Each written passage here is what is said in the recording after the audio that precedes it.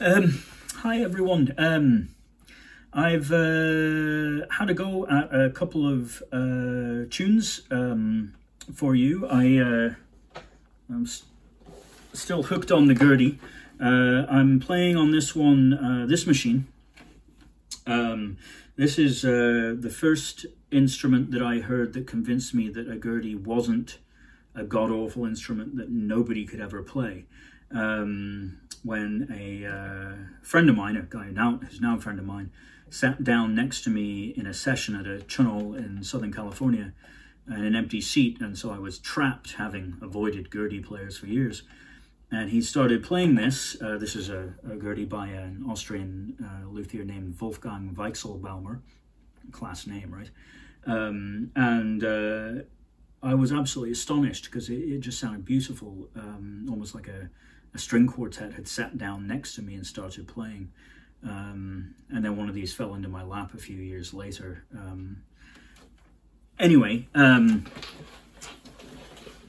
the tunes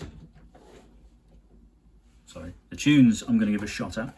A couple of unusual tunes from this book. This is Playford's Dancing Master. Playford was one of these really early musical publishers, published a collection of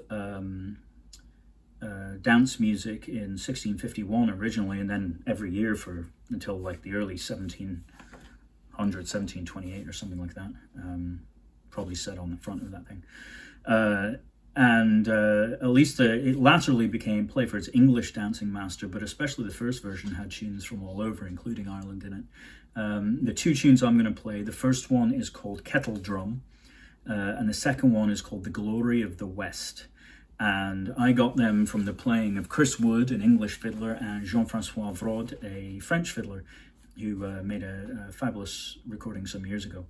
And I originally started playing them for the Broadway Button Club, introduced them to the Broadway Button Club, because I heard another guy playing them on a button box, and I thought we were going to get at them, but the Broadway Button Club, or Buttons and Bellows Club, what do we call it? I can't remember. Anyway, Caitlin of Tune Supply founded it, and it's sort of on, shall we say, hiatus at the moment, as you might imagine. But I've kept playing these tunes and tried to make something of them. So anyway, here's a go. I don't know what kind of tunes they are. Maybe some kind of Scottish or something. Who knows? Anyway, I hope you like them.